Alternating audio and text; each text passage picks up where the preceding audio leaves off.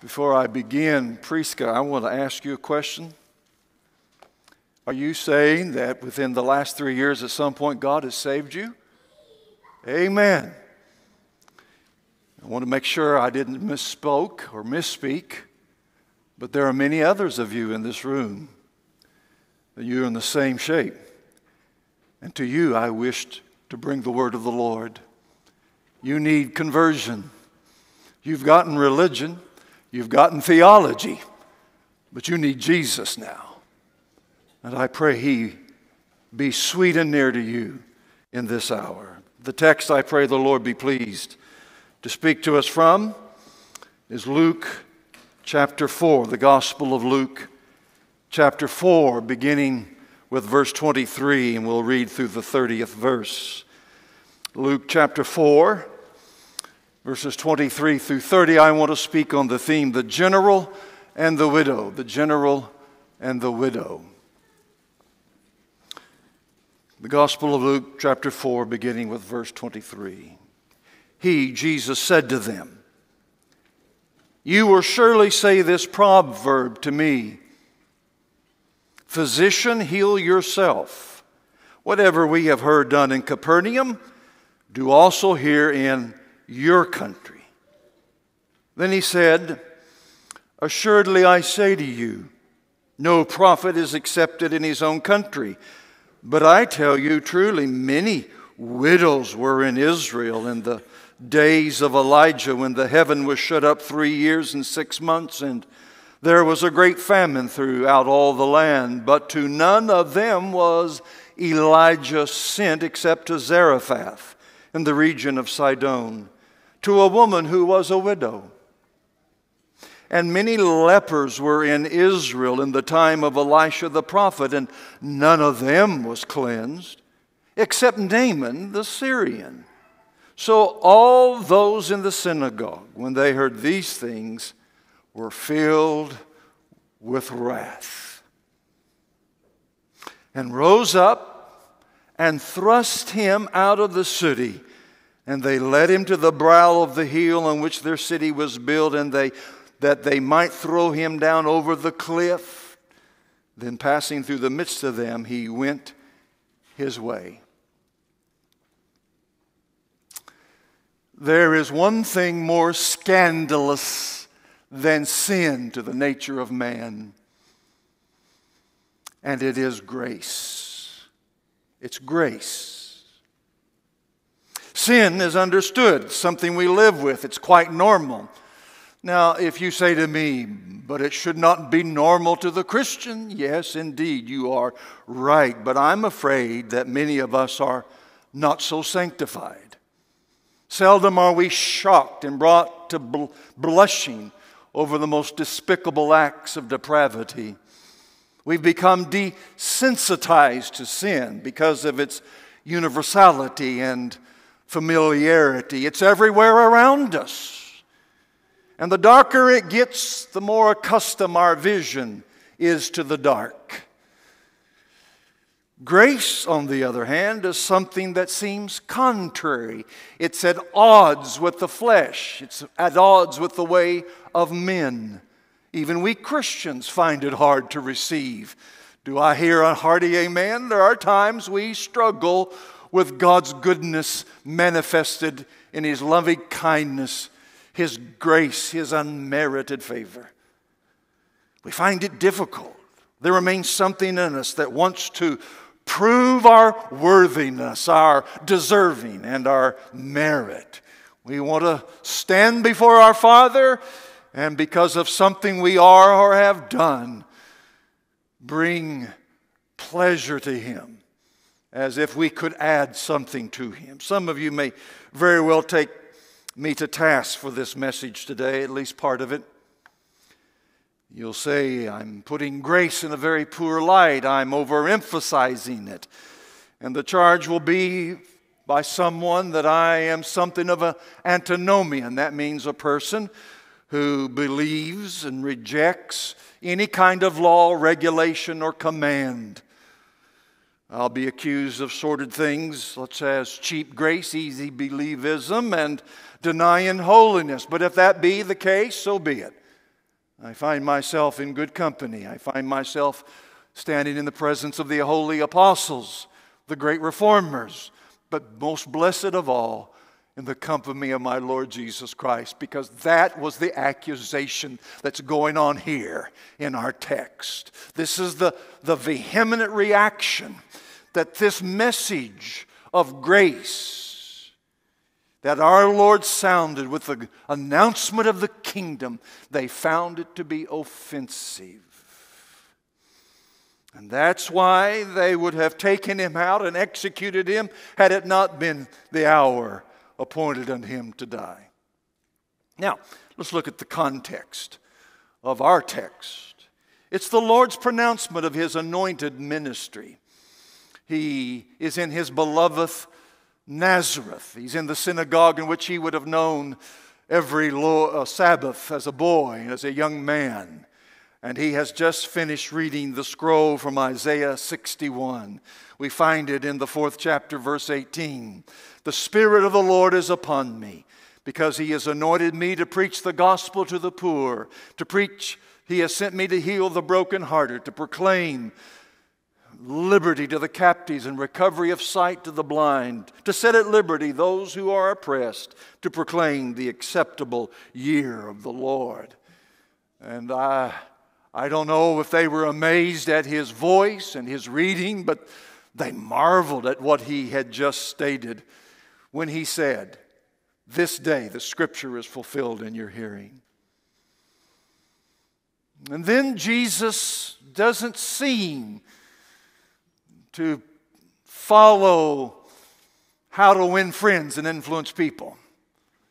He doesn't necessarily play the political game. He seems to go right to the jugular vein.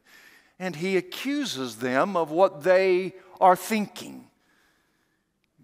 A prophet hath honor save in his own country. Physician, heal yourself. We've heard what you did in Capernaum. Now show us. If you want us to follow and believe in you, do it here also. We're your kinsmen. We're your home folk.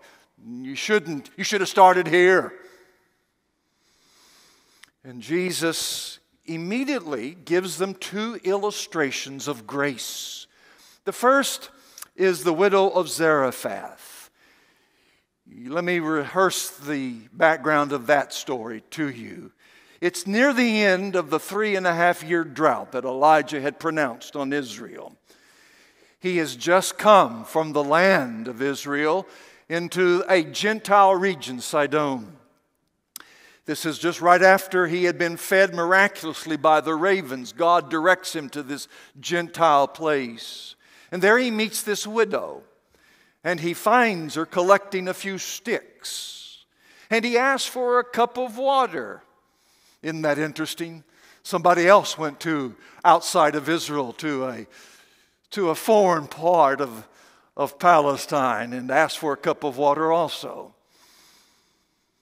And then immediately as she turns to get him his water, he stops her and says, "I want you to bring me something to eat." And she explains to him in the 17th chapter of 1 Kings, "As the Lord your God lives, I do not have bread, only a handful of flour in a bin and a little oil in a jar. And see, I'm gathering a couple of sticks that I may go and prepare it for myself and my son, that we may eat and die." What a precarious situation. This dear woman is preparing her last meal when she comes upon the prophet Elijah. I am preparing what little I have to eat. And she's reconciled to it, isn't she? It's almost matter of fact as we read it here. And then we will die. She has no other prospect. She has no other hope. She knows this is the end. She has endured as long as she could in this 3 and plus years of famine, and now she's exhausted all of her resources. And she's going to finish it, and they've accepted it. They will die. But interesting, the prophet says, wait a minute. You go and take your meal and prepare me a small cake, and I tell you, that little bin of flour and that little cruse of oil will not fail. You will have sufficiency until this famine is over and finished. And for whatever reason, she does it. Which is incredible, isn't it? I mean, this is outstanding. Whatever you want to attribute it to, it is something amazing that she would take from her son's mouth, his last bite, and give it to a complete stranger. And she does it. And the Bible says in 1 Kings 17:16, the bin of flour was not used up, nor did the jar of oil run dry, according to the word of the Lord which he had spoke by Elijah. This is what Jesus reminds his home folk. This is the story that of all of the widows of Israel, the prophet Elijah does not go to one of them, but he goes to a Gentile. A foreigner, as we've heard today, one outside of the covenant of hope and promise, lost without God in the world. And then he moves to a second illustration of grace. The general Naaman. Naaman was the commander of the entire Syrian army, enemies. Why, they had not but recently raided Israel and captured men and women and children. But one problem with Naaman was this: he was a leper. Word had gotten to him that there was a man by the name of Elisha, a prophet of God in Israel, who could heal him of his leprosy. And so the king sends Naaman to Israel to find Elisha. And when he finds him, Elisha does not come out and greet him, but simply gives him a word to go to the Jordan, where he will dip 7 times, wash 7 times, and the Lord will heal him. That's it. In 2 Kings 5, Elisha sends a messenger, go and wash in the Jordan 7 times. But the Bible says Naaman became furious and went away and said, indeed, I said to myself, he will surely come out to me and stand and call on the name of the Lord his God and wave his hand over the place and heal the leprosy. Do you hear the frustration, the anger? He's upset because he's not recognized by the prophet. I am the great general of the armies of Syria. We are your superiors. You ought to have at least given me the common courtesy to come and face me. But not only is he infuriated at that, but this strange order. Go dip yourself in the river Jordan 7 times. And so he argues, are not the Abana and the Pharpar, the rivers of Damascus, better than all the waters of Israel? Could I not wash in them and be clean? So he turned and went away in a rage. The man is full of himself, isn't he? He may be a leper, he may be desperate, but at this very moment, he's more consumed with his pride than the desire to be healed. Thankfully, he had a wise servant who comes near and speaks, says, my father, if the prophet had told you to do something great, would you not have done it? How much more when he says to you, wash and be clean? The argument is simple. Naaman, you would have done some great feat if that's what the prophet had ordered you. You would have relished it. You would have taken it as a challenge, and you would have accepted it with the determination you were going to do it. But he's not done that. He just told you just to go dip yourself in this little creek over here. Yeah, it's muddy. Yeah, it's like a dirty cistern compared to the beautiful rivers of our homeland. But he's not asking anything of you. Great, just do it. And so he went down and dipped 7 times in the Jordan according to the saying of the man of God, and his flesh was restored like the flesh of a little child, and he was clean. Amazing, isn't it? He humbles himself. Don't forget those words. He humbles himself. Who here today, God would say, if you would but humble yourself, I will meet with you. Humble yourself. Recognize that I am the commander-in-chief. I'm the great general. You're not the one who's the captain of your destiny. I hold all things in my hand. Acknowledge me. Acknowledge my greatness. I will meet you where you are. I will do wondrous things that, behold, you can't even imagine. Will you humble yourself today, my friend?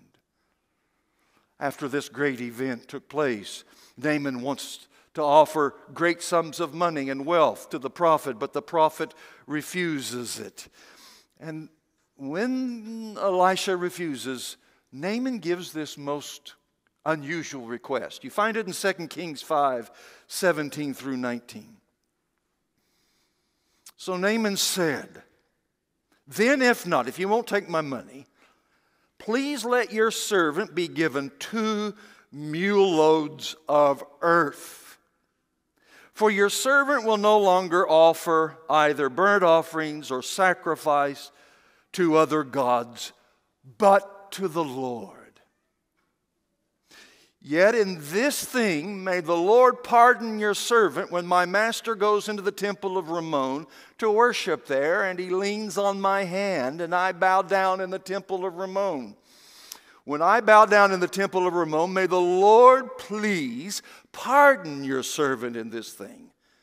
Then Elisha, said to him, "Go in peace." So he departed from him a short distance. Now, that means very little to most of us in this room. Why does he want the dirt? Why does he want to take dirt back from Jews? He didn't like the water, the rivers of Jordan, of Israel. Why does he want to take the dirt back? Well, you've got to understand the theology of Naaman and the theology of the day. Deities, gods, were territorial. They reigned over certain geographies. The gods of Syria reigned over Syria. Jehovah, Yahweh, was the God of Israel, and that was his territory. And now that Naaman recognizes that there is no other God in all the earth. I mean, that's exactly what he says. Does he not say that? He says in verse 15 of 2 Kings 5, "Indeed, now I know that there is no God in all the earth except in Israel." He acknowledges that all the Syrian gods are not real gods. I've been a fool all of my life. I've been worshiping something that doesn't even exist. There's only one true God. It's Yahweh. But because his theology is geographical, he wants to take ground back that belongs to God. And so when he offers sacrifices, he will be on, quote, holy ground. The ground of God, the ground of Jehovah. You see this many places in the Old Testament. Let me give you one little bit more tidbit and then I get back to preaching, okay? The fact is, when the Ark of the Covenant was taken by the Philistines, and they put it in the temple of Dagon, what happens? They come in the next day, and the idol Dagon is on the ground, face forward. They raise him back up the next day, but something they find, yes, he's down on the ground again, but something else has happened. His head and his hands are severed at the threshold. And the Bible says from that day forward, even to the day when the book was written, that the priest or no one else when they entered would step on the threshold. Why? Because that now belonged to Yahweh, the God of Israel. He had conquered the deity Dagon, and that's his ground. This is the way they thought back then. That was the extent of their theology. And so he wants to bring this dirt back to Syria so that he can worship. Now, the people of Israel and Nazareth, they knew this whole story much better than we do. They know all of this. And what they're hearing, Jesus is complimenting another Gentile. And here's one who didn't even follow the law. Why? He's bringing dirt back to home, and guess what he's doing? By doing so, he's violating the law of God. He's not supposed to offer sacrifices. That belongs to the priesthood alone. You must have a mediator. He's not even doing it right. He's not even worshiping Jehovah correctly. And not only that, he's bowing down to idols. Look at Naaman's request. He knows there's no other God but Jehovah. He's already declared that to Elisha. He believes in the one true God. But his job requires him to go with the old decrepit king into the same temple and to help steady him, and to do that when the king bows, he must bow too. He says, would the Lord please pardon me? He asked it twice. Elisha, will Jehovah know that my heart's not loyal to the deity in the temple there in Ramon? No. But in my heart, I'm bowing to him. And what does Elisha say? Go in peace. Yes, he will understand. And when the people remember this, here's a Gentile, an enemy of Israel in their history, and he's offering sacrifices not according to the law of Moses, and he's even bowing in a temple to a false deity. They are enraged because Jesus is saying, here are two examples of the kinds of people that God saves. And they cannot stand it. You see, salvation by grace is opposed. In verse 28 of our text and following, we see that salvation by grace was resisted. So all those in the synagogue, when they heard these things, were filled with wrath. Why are they wrathful? Why are they angry? Because here Christ says that God has anointed him. He's taken that great messianic prophecy and he's attributed it to himself, and he's saying the kingdom is now open. Let me tell you to whom it's open to. It's people who don't qualify. You see, in the minds of those Jews that day, there were many reasons why the widow of Zarephath and the general of Syria was not quality and therefore not acceptable to God. They believed that they, Israel, were the elect of God. They were the chosen ones, not these pagans. These are people that worshiped many deities. They worshiped the one true God because they were the chosen of God. There are many of us, especially those of us among the Reformed circles, we've twisted that just and shaped it and modified it just a little bit. We believe we're the elect of God because we believe in the doctrine of election. They believe they were the elect of God because of their genealogy. They were the sons of Abraham. These two are not related to Abraham in the least. They have no connection to Father Abraham. They believed they were God's people because they possessed the law. These two people are lawless. They're transgressors. They're outside of the covenant. They didn't have right theology. Look at Naaman, what he's trying to do. He's trying to create a religion all of his own. Do it his way, not God's way. And so, because of their great comprehension of the law of God, their theological structures, they believed that God was gracious to them, not to others who didn't have their same theology. So please listen. I say this, please believe me, with all love and no malice, we must be careful that our theology does not end up working against grace. How can this be? How is that so? We are people that believes in the doctrines of grace. We the ones that champion God's undeserved favor. Yes, we do. But when you make your knowledge and understanding of that theology prime, central, most important, you are opposing the work of God through grace and grace alone.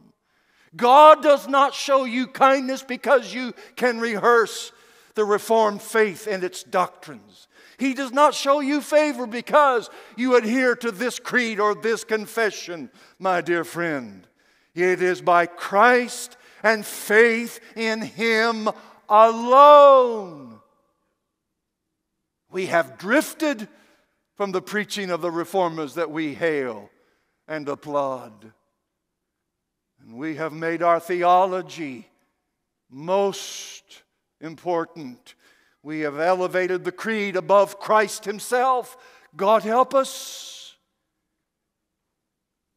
Our children are the worse for it when we make the epitome of spirituality our knowledge of doctrine. I've been saying this frequently in the men's study when I'm given opportunity to share. I want you, the larger audience, to know that I'm not against knowledge. I'm not against the doctrine and the theology we hold dear. But I hold it dear for another reason. I hold it dear because it points me to Him. It gets me to Him. It shows me Him. It reveals to my needy heart Christ. It shows me His beauty. It shows me His value and His worth. The doctrine is only the means to get me to the truth. You hear me? When you separate the words of our blessed Savior from the Savior, you're in trouble.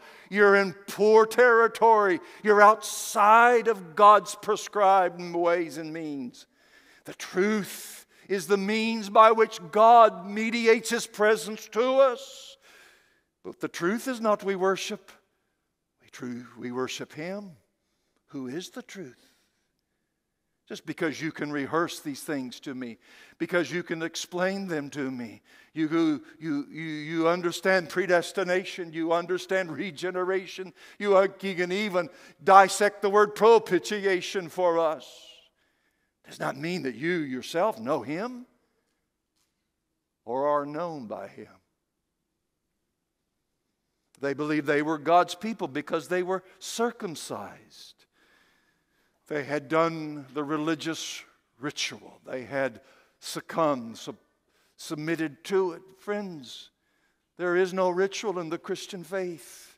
Attending here will not save you. Reading your Bible will not save you. Being baptized does not save you. Yes. Do you not understand who you're preaching to this morning, brother? We understand these are fundamentals to our faith. We understand that, of course, yes. But there are many of us in this room that are confused about it. While we intellectually know that, in our heart we're trusting in these things. We're trusting, even as we heard today. One who knew these things, one who believed these things, one who practiced these things, and yet did not know the Savior until here and in the last few short years.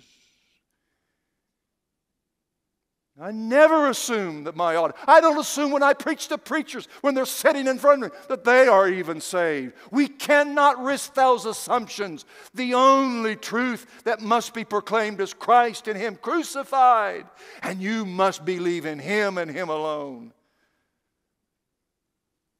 They believed they were God's people because they had all the temple and all of its religious trappings.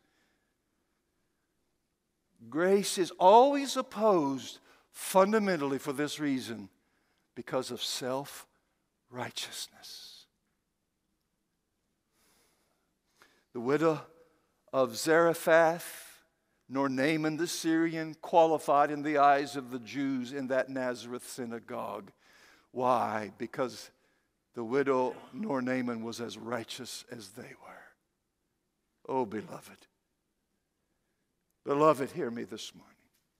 I plead with young people yet to be converted. I plead with moms and dads yet to be converted. What is your goodness in the sight of the living God? What is your righteousness compared to His?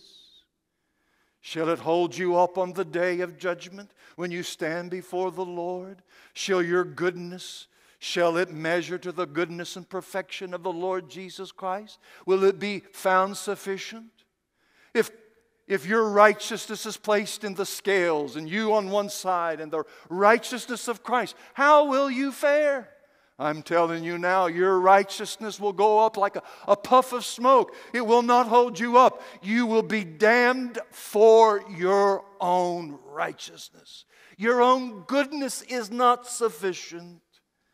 This is the hard fact that we don't like, isn't it? Even we who are Christians, we still struggle with this fact Tell me it's not so. Tell me you've come to the point. I'm still wrestling with it, being saved 36 years now. There's still times when I think, okay, Lord, you must now accept me and really love me because I did that. I can tell you I've told this story many times. I think I've told it even here preaching to you. The year 2000 was one of the most treacherous, difficult, tumultuous years of my Christian life. It began in January of 2000, ended almost to the day 2001. I believe it was appointed by God and given to me. And it was the worst year of my life, but yet the best. And I would never want to go back and have to do it again, but I would never trade that year for anything. Because there was still self-righteousness in me, even having been saved by this time 11 years. I was building a church. Notice my pronouns. They're not accidental. I was building a church. And the Lord in His mercy came to me in January in a church service. Sunday night, I had a guest speaker. I'm praying, thinking, how do I close out the service, when all of a sudden the conviction of sin came to me that I was building that church on my gifts and my abilities. I was so broken, friends, I couldn't even finish the service. I couldn't complete it. I tried. All I could do is just break down and weep. I ran to my office, and there I got on my face for 2 solid hours, repenting of my righteousness, my efforts, my goodness. And I made a vow. I don't know, maybe it's not called a vow, but I promised the Lord, the Father, anything I've built here in these last 7 years, if it's not of you, if it's of me, let it die. I will not try to keep anything alive in my own power. If it's going to stay alive, it's going to be because it's from you. And about everything began to disintegrate. People started leaving. Problems began. It just seemed like God was taking one thing after another and dismantling it all. And during that year, I just got deeper and deeper. And I'm not a depressed kind of guy, but I fell into a form of depression. I despaired that even God loved me. Here I was, 11 years, walking with God, having a dramatic conversion, and I'm despairing that I'm even saved. You say, why? Well, because in all of these years, I had that self-righteousness crept right back in and took control of my heart. And I was beginning to judge God's love of me because of what I had been doing, what I had been achieving for the kingdom. And now that was being stripped from me. And there was nothing left but me. And I didn't like what I saw, and I couldn't believe He must like it either. To the point that I even got, I don't know if I'm even saved. And almost to the day, a year later, I was in my office with my head buried in my hands, weeping and saying, God, you've got to meet with me. I can't go on like this. When Ephesians 2, 8 and 9 came, blazing upon my brain, burning in my heart. For by grace are you saved, through faith, that not of yourselves, it is the gift of God, not of works, lest any man should boast. And it dawned on me what had happened. I had taken my eyes off the goodness, the undeserved goodness of God, and I put it right back on me. And at that moment when I believed, are you listening? When I believed that Ephesians 2, 8 and 9 is true. True regardless of how I feel. True regardless of what's happening around me. True because He's true. Immediately I can testify that the clouds that had followed me and hidden the sun from me, dispelled, and they've never been back since. Why? Because I'm here today, and some of you are not going to like it, but I'm going to say it anyway. I'm a sinner saved by grace. No merit of my own. Nothing to bring. Nothing in my hand to bring, simply to thy cross I cling. Are you clinging simply to the cross? Or to the cross and God's grace plus. Oh, my friends, Jesus plus always equals nothing. Nothing. Nothing. There's no plus. There's nothing added. Nothing necessary. Tell me, please, you who want to be saved today, what can you add to the finished work of Jesus? What addition will you bring? What do you have? What do you possess that He did not have in Himself as He hung there between heaven and earth for you? What contribution can you make? Do you realize your attempt to repent without faith is self-righteousness? Let me stop there for a moment and explain. There are some of you who you've come under conviction of sin. You know it's something's troubled your heart and it won't let you go. You know you're not right with God. You know that if you died today, you would not see Christ. You would see eternal damnation. And you know it's right. And so you've started reforming. You've started changing. You've started, quote, repenting.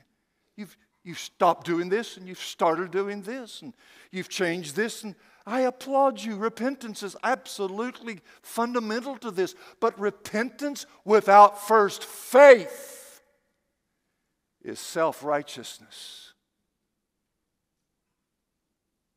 And it will damn you. In Christ Jesus, neither circumcision or uncircumcision availeth anything but faith working through love. There it is. And so when these dear Jews heard, they knew all of the things I've shared with you today. They knew exactly what he was saying. They were angry. He was saying that grace comes to the unlikely, to the most unfit. And does it not? Isn't this the great gospel we champion? For while we were still yet without strength, in due time, Christ died for who? Who? Providence Chapel. Who? The ungodly. For God demonstrates His love towards us in that while we were yet sinners, Christ died for us. There was no moral perfection in you, nothing but immoral imperfection. And yet Christ died for you. That, my dear sinner, is your hope today. That God doesn't call upon you to reform so that you can believe. No, you believe that He is your righteousness.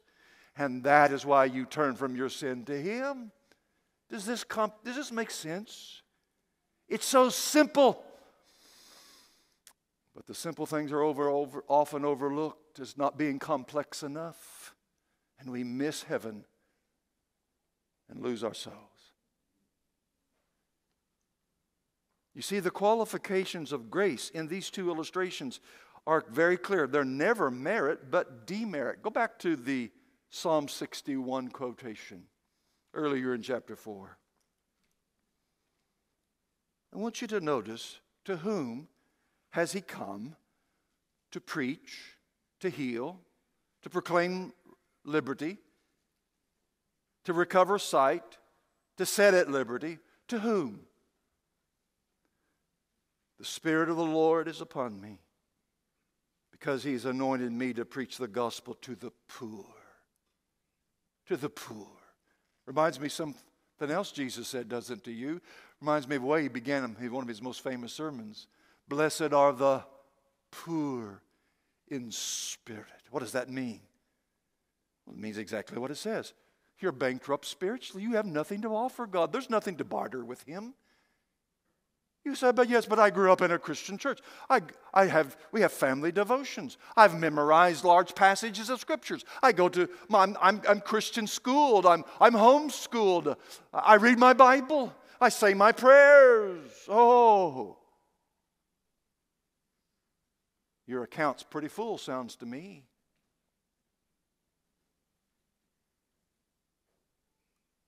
Your bank statement sounds quite wonderful indeed. Therefore, Jesus must not have come to preach to you. He came to preach to the poor, spiritually bankrupt. People who are not just spiritually bankrupt, but to the people who know it. Know it. They know it. You see, this is why those two people are isolated in Jesus' address to the Nazareth synagogue. These two people knew their extremity, meaning they knew there was no solution to their problems. Look at the widow. Again, matter of fact, I'm collecting a few sticks. We're going to have our last meal, and then we'll die. She knows no other prospect. There are no other resources, no other solutions. What has she got to lose? She's going to die anyway. Give the prophet the food. Maybe it's so. May I go out on a limb? I can't prove it. And if you want to take me to task afterwards, go ahead. I'll listen. I don't think her faith was all that strong. I think she knew she had no other resource. Maybe this is my one hope. It brought hope to her heart for the first time in several weeks or days. She says, what have I got to lose? I'm going to die anyway. We'll just hasten it a day or two. Let me give him the bread and see what happens. And because she had enough faith, though perhaps weak, she exercised it. And God said, amen, so be it. And what about Naaman? What did he have to lose? What did he have? What did it that the Elisha the prophet asked of him? Nothing great, something humbling. Something that made him to recognize someone and something outside of himself, the true and living God. Dear friend, are you hearing these things in the analogies and illustrations of our Lord? What is he telling you? Only people who know their dire condition are they to whom can hear his preaching. I didn't come to call the righteous, but sinners to repentance. Do you know? Why are you trying to change your title? Why are you ashamed of your designation sinner? Why are you wanting to prove that you're something other than that? I tell you one reason only: self-righteous pride, self-centeredness. You cannot abide by that thought, and so self-reformation is the only solution. But what will it do you in that great day when you stand before the one who suffered and bled? What will your self-righteousness look like compared to his mercy on the cross? He sent me to heal the brokenhearted.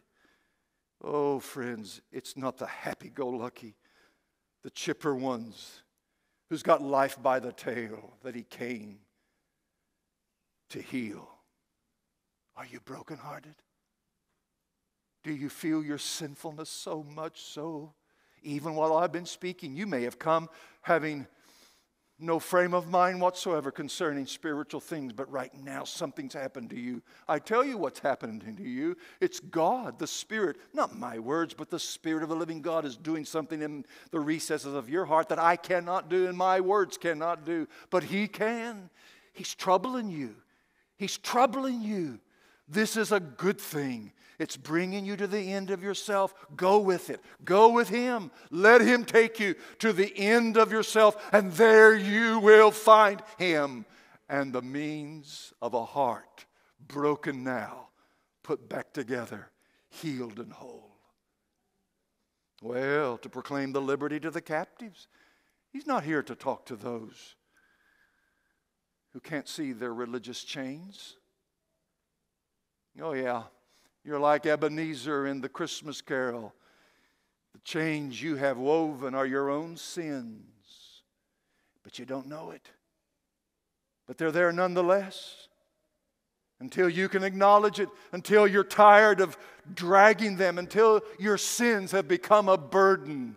Do you not remember Pilgrim's Progress? Many of you children have heard it. I know you've read it. You've gone through it in your co-op or in your classes. You've heard about poor Pilgrim when he reads this book about the coming of the destruction of the city. and appears on his back a weight that he'd never noticed before. It had been there all along. He just never knew it. But the more he reads, the heavier and the larger it becomes, until he's so weary of it, he must be free of it. Oh, who's here today and says, I want to be free? Jesus says, to you, grace comes. Recovery of sight to the blind. I was blind, but now I see. I was lost, but now I'm found. No, God doesn't care how much theology you know, and for most of us, it gets in our way. You're blind. Look at poor Naaman. Nothing he does is theologically sound or correct, except one thing. What's the one thing? He believed. Exactly. He believed. He trusted and he obeyed. And as the hymn says, there is no other way to be happy in Jesus but to trust and obey. Will you trust? Will you give him yourself today and say, Lord, I can't even see the depths of my own sin. You've just shown me a little, but I have no way of knowing that this is, and I'm sure it's not the totality. I'm sure my pit is almost bottomless. My sins are ever before me. But Lord, there's so much more that I cannot see. Open my eyes that I may see. Grace for the blind, to set at liberty those who are oppressed. Oh, please listen. Some of you are oppressed by an enemy that you cannot see, but he's nonetheless real. There are spiritual forces. The Bible says in 2 Corinthians 4 that not only is unbelief your problem, but also the God of this world has blinded your eyes that you may not see. There's an oppression. There's a darkness brought to you from hell itself. I know that grates your pride and your self-regard, but yes, there is an oppression of darkness about you, and only Jesus can set you at liberty today. Call on him right now. I plead with you in Jesus' name. Ask him. Believe upon him. Turn to him. Has every other tool and instrument of your salvation failed you yet? Everything you've done thus far? All the prayers? How many of you have been praying, oh God, save me, oh God, save me, oh God, save me, and it hasn't happened yet? Well, of course not. Your faith can't be in your praying. Your faith can't even be in your faith. It has to be in Christ and Christ alone, that he is sufficient and willing.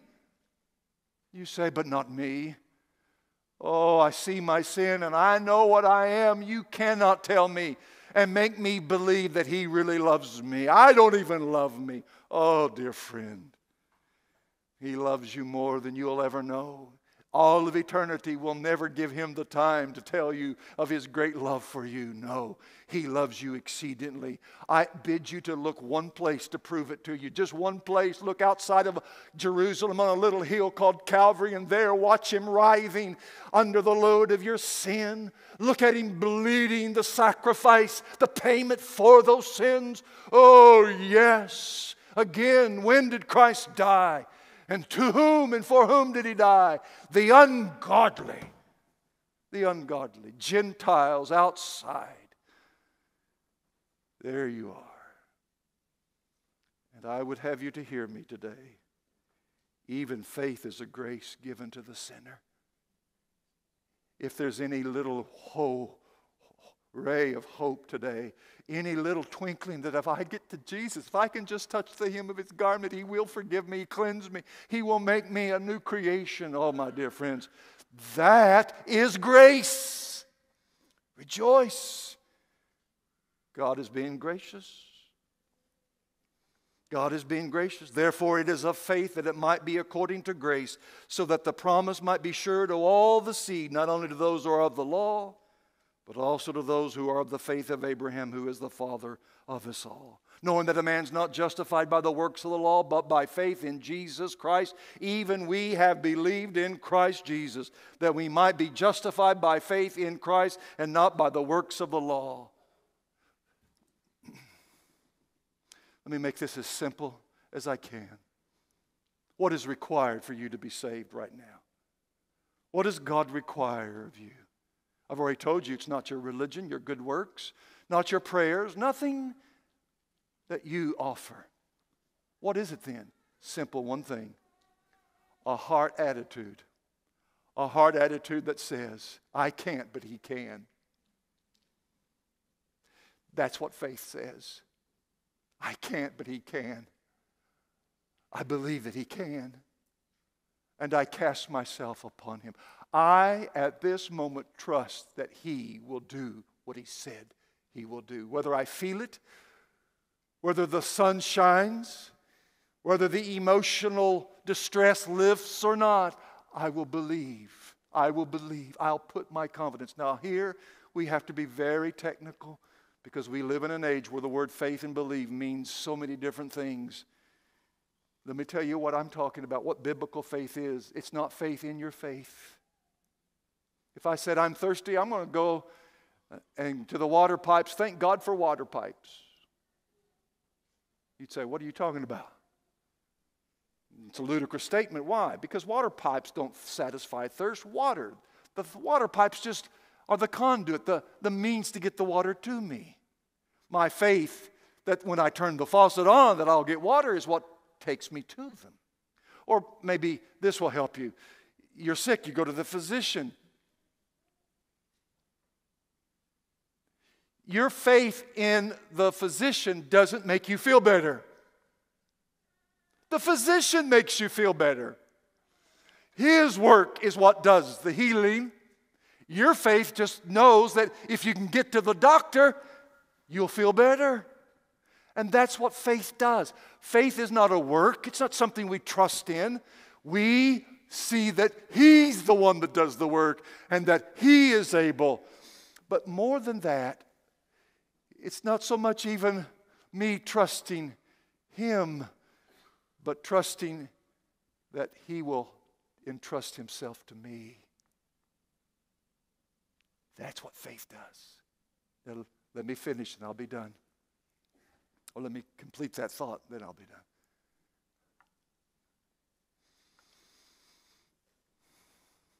I'll make sure you're listening.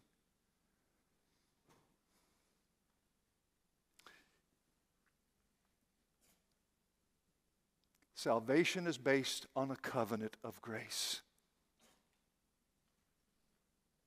And in that covenant of grace, one party says to the other party, I will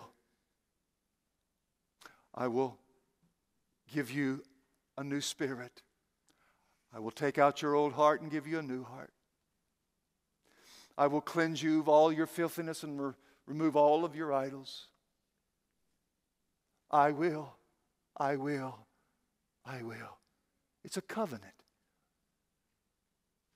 Promise. A sacred promise that cannot be revoked. I'm going to do this. I'm going to commit myself to you.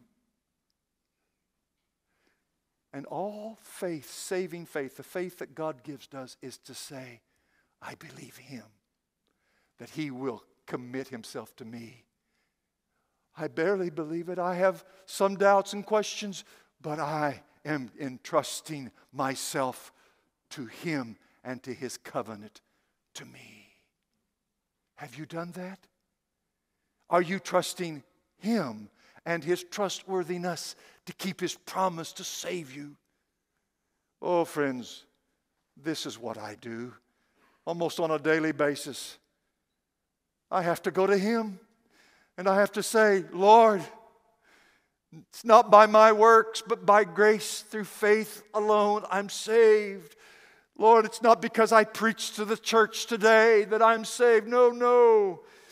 And nor is it because I failed in sin today. I am lost. Moral perfection didn't get you saved because you didn't have any. Moral imperfection will not get you unsaved. And dear saint, I've been preaching mainly to unbelievers, but I'm talking to you as well, am I not? The same gospel's for both of us. The same solution is true for the saint as it is for the sinner. When we wrestle with doubt, when we wrestle with God's love for us, we must not give in to the temptation to look within our own hearts and see some justification, unless you're looking in your own heart to see what God has done. No, we look away from these hearts to Him. He only has a trustworthy heart, not you or me. And so, I want to end by telling you a true story. Happened many years ago in London. A prestigious Baptist church had this meeting of churches once a year, and they would combine for these services. And they were all very mission-minded churches. Some of them actually dwelt in slums, areas of the city. Outstanding cases of conversions happened, thieves, other kinds of criminals. But in these services, as they would pray together, they all knelt as brothers and sisters in the Lord. On one occasion, a pastor saw kneeling beside a judge of the Supreme Court of England, a convicted thief. In fact, it was that judge had sent him 7 years to prison. And here they were in church kneeling together praying to the Lord God. You see, after this man's release, he had become a Christian. And as the judge and the pastor were walking out of the church this particular Sunday, the judge said to the pastor, "Did you notice who was kneeling beside me this morning?" Well, he said, "Yes, I did." And the judge said, "What a miracle of grace." "Oh, yes," the pastor nodded. "He was quite a felon. He was quite a bad guy indeed." And the judge said, No, you misunderstood me. I wasn't talking about him. I'm talking about me." You see, I grew up in church. I was taught by godly parents. I was taught the catechisms. I understood Jesus could be my Savior. I knew there was salvation and hope in Christ. From my earliest childhood, I lived as a gentleman. My word was my bond, and I was to say my prayers. I went to church. I took communion. I went to Oxford. I got my letters and degrees. And now here I am on the Supreme Court of England. But all along, I was a sinner. I too was in need of God's grace, and it was God's grace that drew me in. It was God's grace that opened my heart to receive Christ. I'm the greater miracle. Now, is that true? Is that true that he, the judge, was the greater miracle? No, not at all. To sin is to sin. To be a sinner is to be a sinner. The difference was, the thief, after 7 years of prison, knew he had gotten to his rock bottom and there was no other place to go. And he heard the gospel and he heard hope. He heard that there was a reparation, one who had paid the debt for him and one who could save him. And he put his trust in Christ. He knew his extremity. The judge, on the other hand, didn't. He had everything going for him until one day God opened his eyes. Here's what I want to communicate. Unless God shows you, my dear friend, your great sin this morning, unless you feel it, unless you know it, and you know that it will sink you rightly into the lowest parts of hell, I'm telling you, you're not desperate. Naaman was desperate. The widow of Zarephath, desperate. The Jews in the Nazareth synagogue, not desperate. If you are to depend upon Christ, you must believe what has been said about you in this book. that you're outside of hope and mercy except in Christ. But Christ came and He died that whosoever believes, trust in His commitment to you, that He will get you home safely, you will be saved and not perish and have everlasting life. And that is the only gospel there is. May God set it to your heart today and save you. Amen. Let us pray.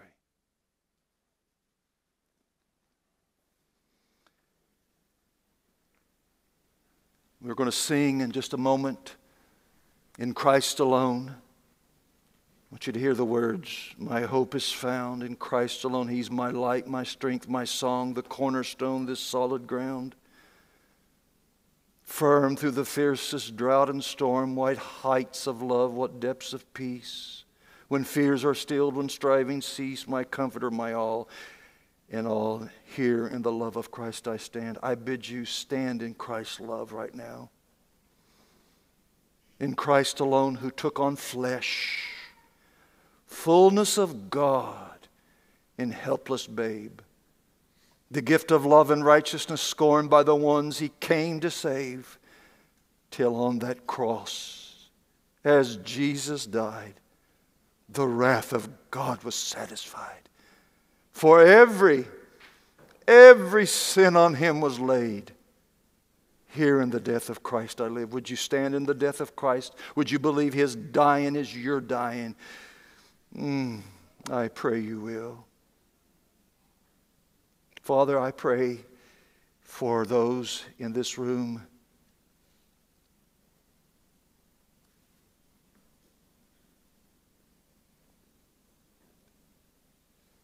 who are opposed to you unless you turn their hearts to you. Would you do a miracle right now?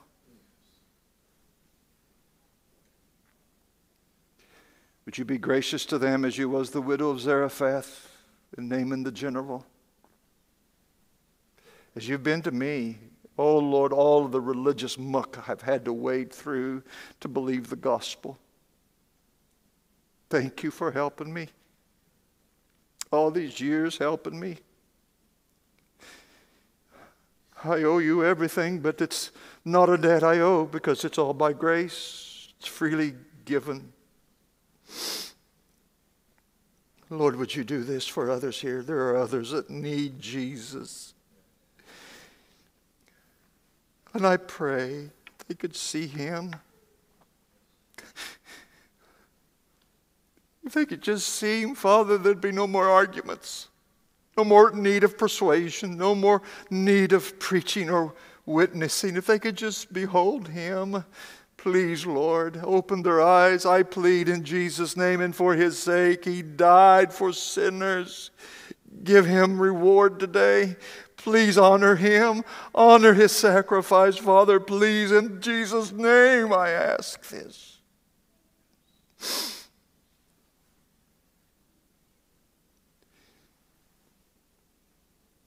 Those who are wrestling, are they elect or non-elect? Oh God, I pray you just throw all of that out of their hearts and minds. Show them Jesus. Show them Christ. I pray in the preaching today, He's been magnified and they have seen. Save, Lord, you save. And when you do to the uttermost. You don't do halfway job. You'll save and you'll get them home safely. This is our confidence in you, that you've made a covenant with us. And we've committed ourselves, faith, Lord, we commit ourselves believing you. Help my dear brother and sister in the Lord who is struggling this morning because they're trying in their own efforts by the will of the flesh and not by the will and the power of the Spirit. Help them to go back to the gospel and believe it again. We pray this in Jesus' name. Amen.